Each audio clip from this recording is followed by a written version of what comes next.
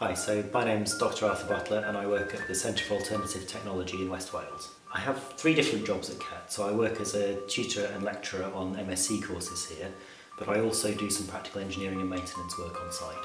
One of the things I really like about working here is the sort of environmental imperative, but also seeing a whole overview of the subject. So from research and the big picture down to the detail and nitty-gritty and how things work and what can go wrong with systems, and teaching and meeting a whole range of different audiences.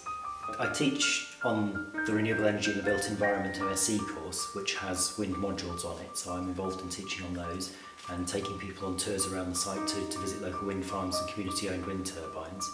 We also talk about small off-grid and overseas applications of wind as well.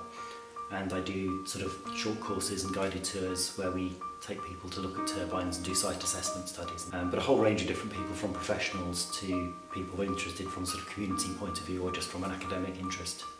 One thing I like about working here is the whole variety of what I end up doing. So it could be doing some research, some marking student email responses, so tutor support, Skyping a student.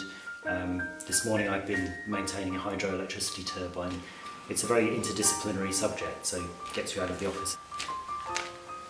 My background is in studying physics. I did a master's degree and a PhD, and I visited CAT as a child and was very interested in renewables here.